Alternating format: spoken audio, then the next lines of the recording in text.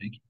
It's a pleasure for me to introduce today's seminar speaker, Dr. Lakhia from UT Southwestern. She is a assistant professor and a physician scientist in the Division of Nephrology there. She is going to be telling us today about the role of intracellular cholesterol biosynthesis in ADPKD. Dr. Lakhia, I'm going to turn it over to you. All right. Well, thank you so much for this opportunity. Share my screen here.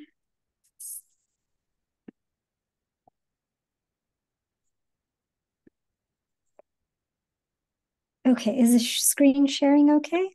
Perfect, thank you. Okay, perfect. Okay, so here.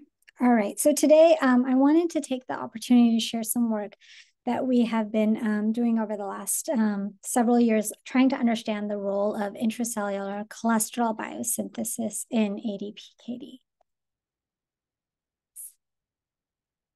All right. So we all know that in the last decade or about the last decade, the PKD research community has made significant processes in appreciating the metabolic aberrancies that underlie the cyst progression in polycystic kidney disease, or at least make up part of why cyst growth seems to be so rapid. And so this cartoon depicts a subset of these findings and does not necessarily include all of them, but as a sort of an overview, Alexandra Boletta's group described impaired glycolysis. Several groups have shown the aberrancies in the TCA cycle. We and others have found that there is impaired fatty acid oxidation and mitochondrial metabolism in the cyst epithelial cells of polycystic kidney disease. And together, combining all of these findings, as you can see here depicted in this cartoon, several different modalities have been employed to try to therapeutically target these aberrancies as a way to slow cyst growth. However, we all recognize that this picture is still incomplete, and many facets of cellular metabolism in PKD we do not completely understand.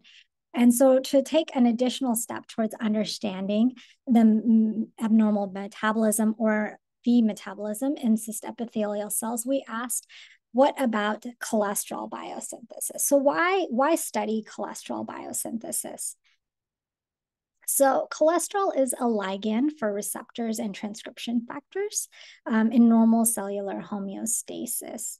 It's also a critical component of cellular membranes and thus would be required for dividing cells to create new plasma membranes. And finally, it requires significant energy production to produce cholesterol, given the multitude of steps required. What about how is cholesterol important in other aspects of cellular homeostasis? So what has been shown in cancer cells, specifically colorectal cancer, breast cancer, renal cell carcinoma, to name a few, is that the aberrant cholesterol biosynthesis, actually increased cholesterol biosynthesis specifically, is pathogenic in these hyperproliferative disorders. And given these findings, there have been multiple attempts at trying to reduce cholesterol biosynthesis directly by developing therapeutic agents as a way to slow down these specific types of malignancies. And since PKD cells exhibit many of the hallmarks of cancer, including hyperproliferation, we reason that understanding how cholesterol biosynthesis affects cystogenesis may provide additional insights into the pathogenesis of this disorder. So as an initial step, we have to understand how cholesterol is made. And so this cartoon depicts a very simplified graphical representation of the biosynthetic pathway of cholesterol. So it starts with acetyl-CoA, and these arrows, where there are multiple arrows, indicate multiple enzymatic steps, at least several, in this pathway. But what I would like to highlight most simplistically is that there are several enzymes in this pathway where mutations in genes have been reported to cause kidney anomalies. So first of all, the mutations in the final step required to make cholesterol DHCR7 have been reported to have individuals develop Smith-Lamelli-Optisse syndrome, and individuals with this disorder can develop polycystic kidney disease and has been described in the literature. In addition, several additional genes such as DHCR24 and SCD5D mutations, also recessive mutations, also result in kidney anomalies, including renal hypoplasia, pilotasis, and horseshoe kidneys. And so this suggests that perhaps the cholesterol biosynthesis pathway has an implication in kidney development or disease itself. And so first, we wanted to look at what do we know about the cholesterol biosynthesis pathway in our existing data sets in regards to gene expression. So on the left, what you see in panel A here is RNA-seq expression analysis of bulk kidneys that are 18 days old, mouse kidneys, compared to their control. And all of these genes listed here are involved specifically in the cholesterol biosynthesis pathway. And what you can appreciate from a global perspective is that the expression of these genes is reduced in this mouse model at this age. Similarly, if we look at Ben Humphrey's single-cell human ADPKD data sets and look at the RNA-seq and ATAC-seq signals, we find that in specifically the principal cell, the expression of these genes involved in cholesterol biosynthesis is reduced. So next we asked, is cholesterol reduced in polycystic kidney disease? And this is not a straightforward answer. And so thus we chose to measure cholesterol using multiple modalities and looking at the literature.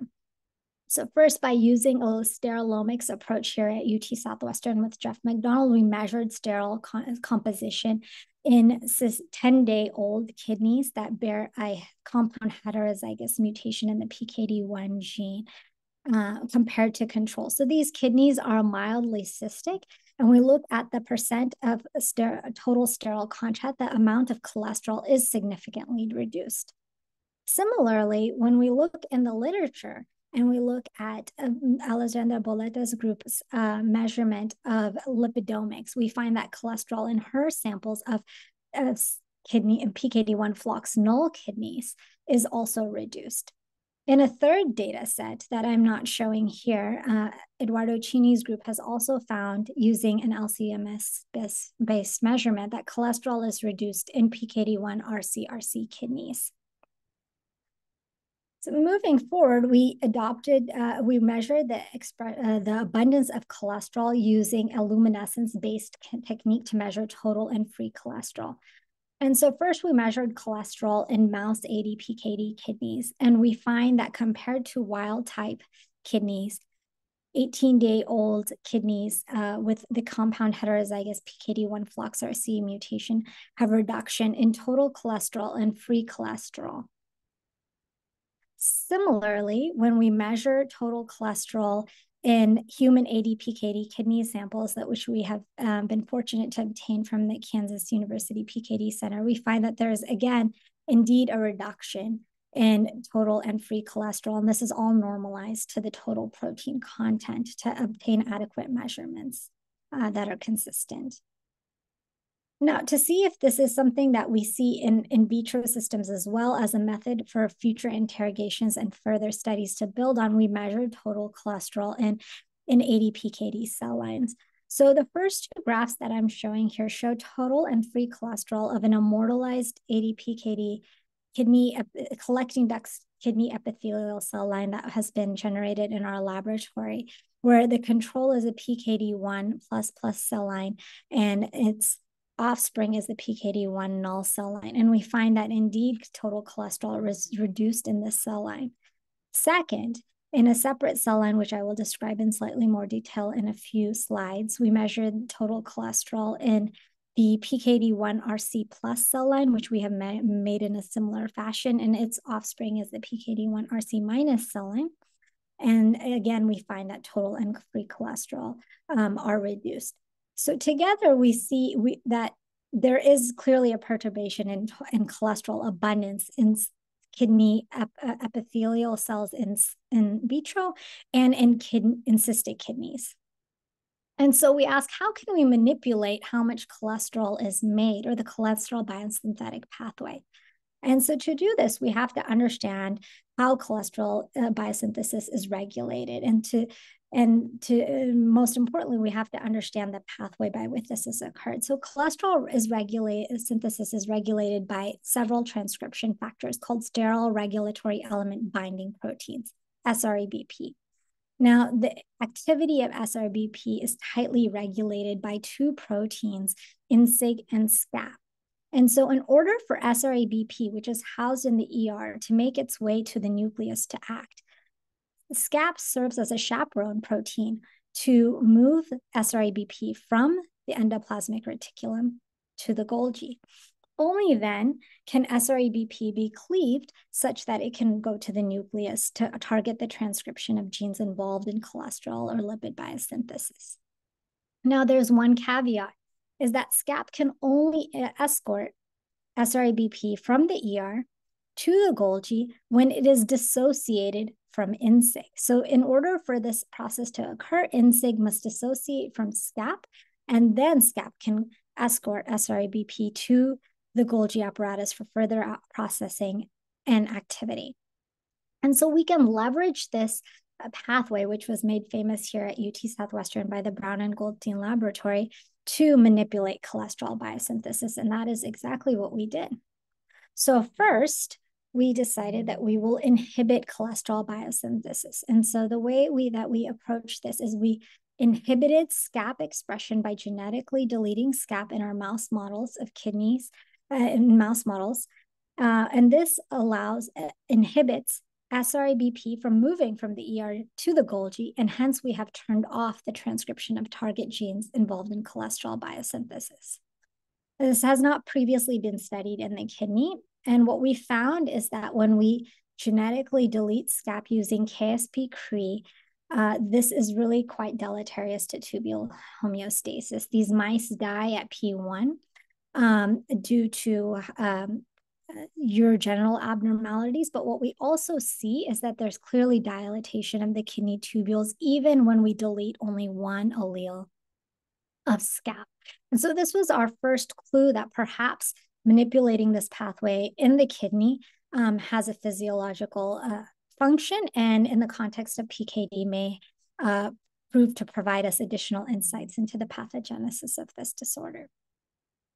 And so next, in order to study the role of SCAP in polycystic kidney disease, we bypassed that developmental time point and used an inducible PKD1 mutant mouse model of polycystic kidney disease, where we induced recombination of both PKD1 and SCAP using doxycycline at 28 days of age for 10 days, and then sacrificed our mice at 75 days of age. And so what we find is that first, most important, is that deletion of SCAP on its own in an adult kidney leads to histologically indistinguishable kidneys from the wild type, which allows us to study the function of this gene in the context of PKD. However, in the context of polycystic kidney disease, as you can see here, there's clearly a dramatic aggravation of cyst burden. And this is evidenced by a significant increase in our kidney weight, body weight ratio, our cyst index, and our serum creatinine.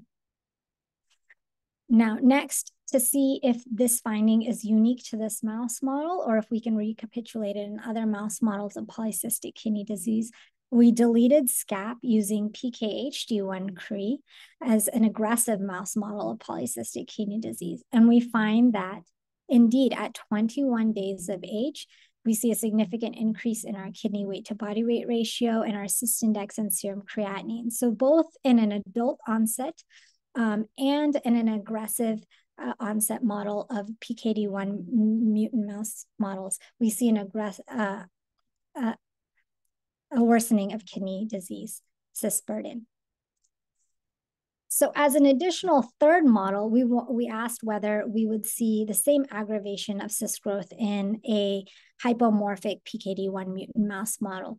Now here we deleted just simply one allele of SCAP using KSP-Cre, and that was sufficient to reduce SCAP expression in the kidney. And we followed PKD1 RCRC mice with MRIs for 100 till at 180 days of age and measured total kidney volume normalized to body weight. And we found that deletion of simply one allele of SCAP is sufficient to aggravate the cyst burden measured by total kidney volume and raise serum BUN. So together, these studies suggest, in a slightly counterintuitive fashion, that reduction of SCAP, which reduces cholesterol biosynthesis, actually promotes cyst growth. And this is the opposite of the predominant cancer literature that suggests that inhibition of cholesterol biosynthesis can actually lead to slowing of malignant cells. And so next we asked, if we increase cholesterol biosynthesis, what will be the phenotypic outcome? And so in order to increase cholesterol biosynthesis, we have to inhibit INSIG. And when we inhibit or knock out INSIG, we can allow for SCAP to go from the ER to the Golgi and allow for unrestrained transcription of the target genes involved in cholesterol biosynthesis. And so first we asked, what is the role of INSIG 1 and 2 in the kidney? And we find that unlike SCAP, deletion of INSIG 1 and 2, there are two different genes that encode INSIGs and they function predominantly the same way. And so we have to delete both genes. We find that there is no phenotypic or physiological or phenotypic changes compared to a control kidney. So these mice live a completely normal lifespan. They breed in Mendelian ratios, and they really are histologically indistinguishable from the control kidneys. And so this allows us to study the role of INSIG 1 and 2 in our mouse models of polycystic kidney disease. And so first, we deleted INSIG 1 and 2 in the mouse model that we like to use quite frequently, the compound heterozygous model, where we have one allele that is floxed of PKD1 and the other allele is an RC allele. And these are kidney H&E sections at 18 days of age. So you can see, compared to a kidney that expresses INSIG 1 and 2, here is with the orange dot, a kidney in which we have deleted INSIG 1 and 2 has substantially reduced cyst burden. And this is evidenced by a reduction in our kidney weight to body weight ratio, a profound reduction in our cyst index, and in our serum creatinine. When we do molecular analysis, we find that we indeed see a reduction in KIM1 and NGAL expression. And finally, we performed a survival analysis, and we find that deletion of INSIG 1 and 2 in this mouse model substantially prolongs life of the mouse almost to a normal lifespan. So next we asked, what about an adult onset model of ADPKD? Is this something that is unique to the developing mouse kidney and this aggressive model, or is this something that we can see in a second mouse model? And so we used the inducible PKD1 mutant mouse model, where we induced recombination at 28 days of age of PKD1 and INSIG 1 and 2. And what we find is that indeed, reduction of INSIG 1 and 2 or deletion is sufficient to rescue cyst growth in this adult onset model. And so these are histological sections of kidneys at 112 days of age. And what you see is that there's clearly a rescue in our kidney weight to body weight ratio, our cyst index, and in our serum creatinine. And so together, these studies suggest that increasing cholesterol biosynthesis can slow cyst growth in the kidney, and reducing cholesterol biosynthesis aggravates cyst growth in the kidney based on our genetic manipulations of the regulators of SRABP signaling. However, as a way to confirm that we are indeed transcriptionally activating or inhibiting these genes that we propose by our genetic deletions, we performed bulk RNA-seq in both our gain and loss of function models. And we identified over 1,600 differentially expressed genes in both of our models. 783 of these were reciprocally expressed genes, meaning genes that were up in one model but down in the other, or vice versa. And when we perform pathway analysis, we find that indeed we have activated cholesterol biosynthesis pathway genes dramatically in our INSIG knockout models. However, we have inhibited cholesterol biosynthesis in our SCAP knockout. And so it confirms from a molecular standpoint that our genetic mouse models are behaving as they are expected to behave in the kidney. So next we asked if we see that clearly cholesterol biosynthesis can promote or can slow cyst growth, and reduction of this pathway promotes cyst growth. Is this something that is unique or specific to our kidney mouse models, or can we actually look at this in an in vitro setting? And do we see something that is cell intrinsic in this regard? And so to do this, we needed to study a cellular model that mimics many of the hallmarks of polycystic kidney disease. And so this is one set of cell lines that we have developed in our laboratory. A PKD1 RC plus parent with its offspring as a PKD1 RC minus cell line, where we have induced recombination of that plus gene to have a null allele. So you can see we have reduction in PC1 expression, but these cells grow faster and they exhibit some of the hallmarks of polycystic kidney disease. So the rate of growth by Alamar Blue assays increase. They also make larger cysts compared to their parent cell line and have increased expression of c-Myc, amongst several other phenotypic findings as well. So we used this RC minus cell line and asked whether the phenotypic findings that we see in our in vivo models can be recapitulated in vitro for further downstream dissection and understanding of these pathways for future studies. And so we use CRISPR-Cas9 to delete SCAP or INSIG in our PKD1 RC minus cell line. So the control is the PKD1 RC minus cell line. And what we find is that we were only able to delete one allele of SCAP in this cell line. However, that is sufficient to aggravate cyst growth.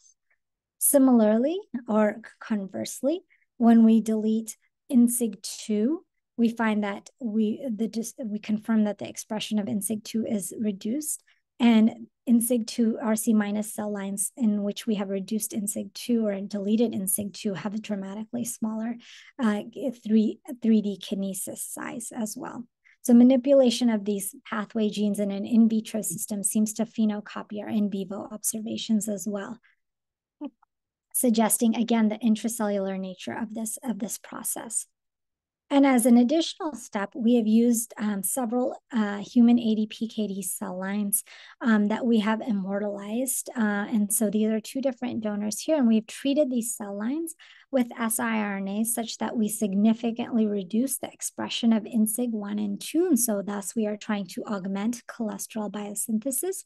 And we find that in each of these cell lines, when we measure the size of these cysts that can be made in a 3D Matrigel system, there is a significant reduction in the size of the cysts as measured and quantified here in this graph here. And then finally, as an additional readout of pathogenic markers of polycystic kidney disease, we find that there is indeed a reduction specifically in PKD expression when we use INSIG1 or 2 siRNA in these human ADPKD donor cell lines.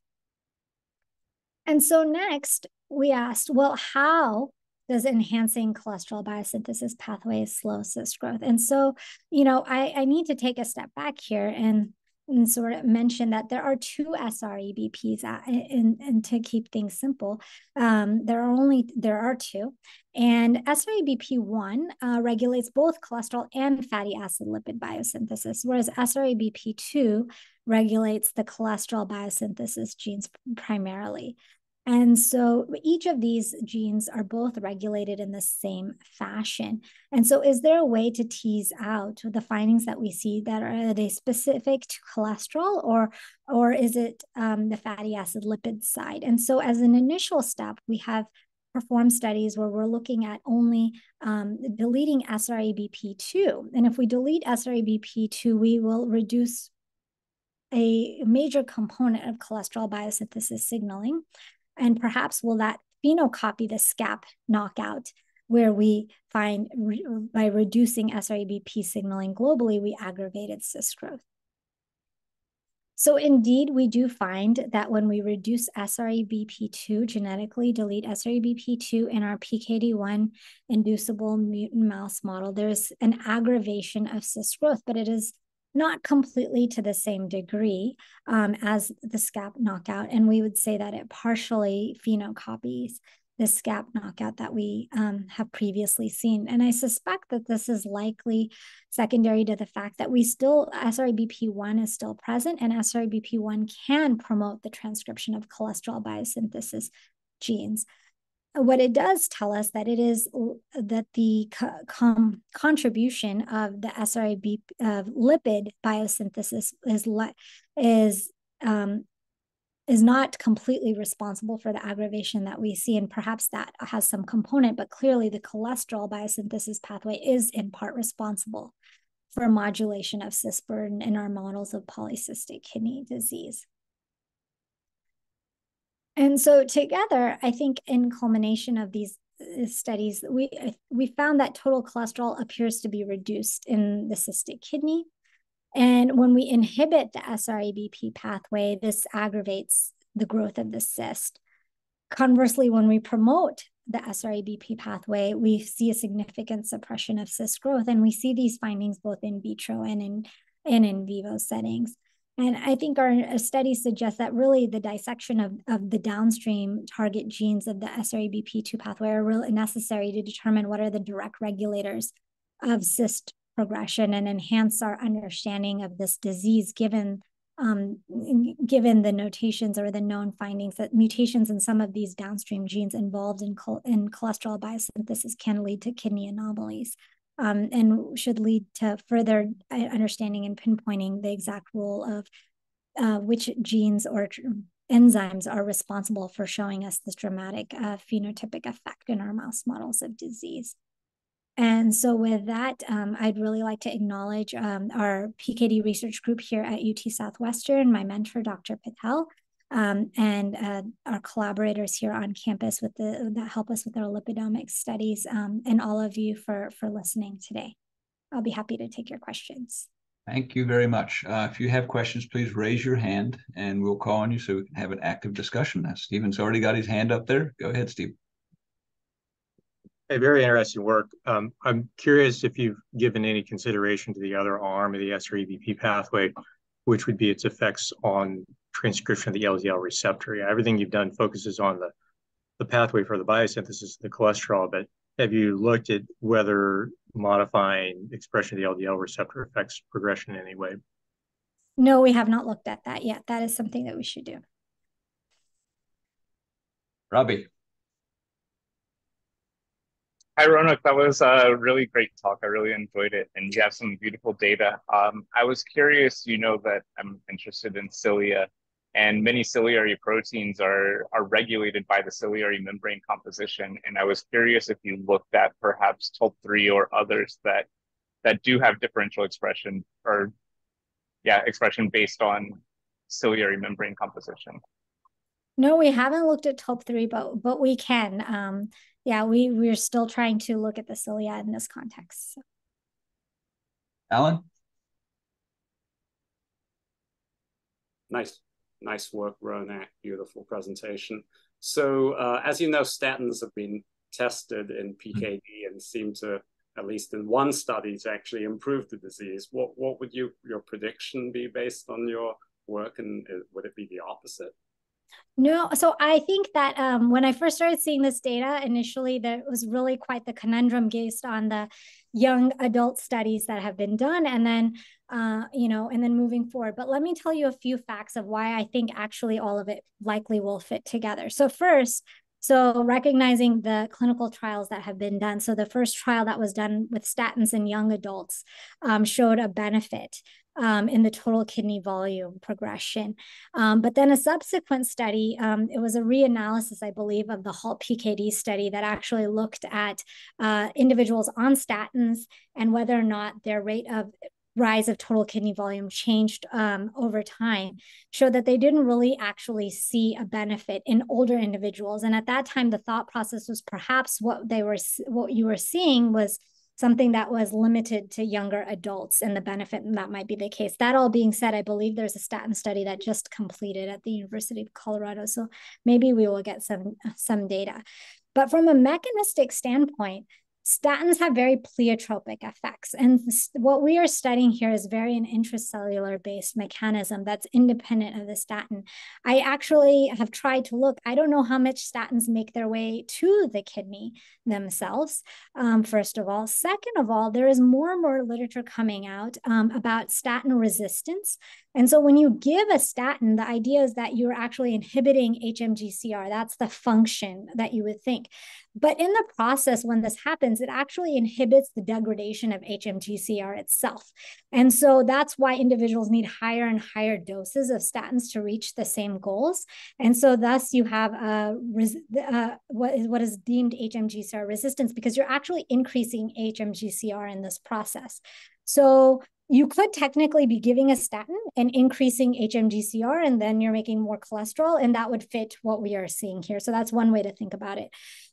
Secondly, there are several papers, and one that came out, I believe, in January this year, looking at giving statins in diabetic mouse models, diabetic mouse models, and they actually found that it actually made the disease worse. And so I don't know for the kidney, I think the jury is still out. So I hope that sort of answers your question. Yeah. Jim. Yeah. You're muted, Jim. What about a high-fat diet? So a high-fat diet, we have not specifically given a high-fat diet to mice, but I have given a high cholesterol. So equal caloric, equal fat, but high cholesterol diet to mice with kidneys, polycystic kidneys, and there's no benefit. So does that mean that the LDL receptors are not really doing anything? Or I think that it tells you that LDL receptors are low? That this is really a cell, it's a cell-specific phenotype that we're seeing. And even when we ingest high cholesterol, it has to, if we have to give it to the kidney, I don't know if it necessarily makes it there. But you haven't tried the fatty acids as well? No, we have not. Yashihara. Thank you for a beautiful talk. I'm wondering what is the contribution of the liver and kidney in terms of the cholesterol in the kidney. So what do you think?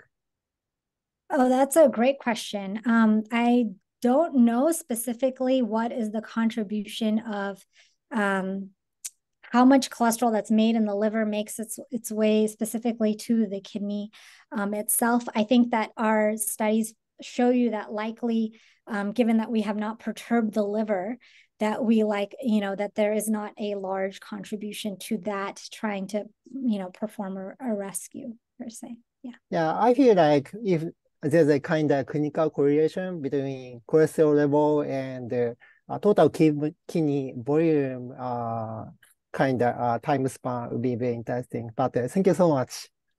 Thanks. There's a question in the chat. In the cholesterol dietary changes, were those on the conditional mutant mouse model that would not alter your pathway changes in the kidney? Oh, that's a great question. So we did it two ways. We gave cholesterol to an inducible PKD1 mutant mouse model where they were given a high cholesterol diet they were induced at 28 days. We waited till 45 days till they developed some cystic disease, and then we gave them a high cholesterol diet and sacrificed the mice at 100 days, and we found that there was no benefit there. We also used our compound heterozygous PKD1 mutant mouse model, and we gave cholesterol to the mice at a younger age and sacrificed them early, and again, we see that there's no benefit. But that's still just deletion in the kidney, correct? Correct. That's only deletion in the kidney. So the dietary changes are systemic, but any of the genetic changes are restricted to kidney tubules because it's the PAX8. Correct. It's a kidney specific CRE. Yeah. Okay. Paul. Wonderful talk. I really enjoyed it. Using a reagent that we developed in the RRC that allows the conditional inactivation of polycystin 2 in vitro, and then doing RNA-seq almost immediately after the knockout. One of the biggest changes is in sterol metabolism and lipid metabolism. Many of the enzymes that you discussed were identified and others. It's worth looking at the gene list. I'm happy to send it to you right away. But my question is this: do you envision a feedback loop which immediately after the inactivation of the polycystins drives or alters cholesterol metabolism? That's a great question. So I would love to see that data set and see what it shows.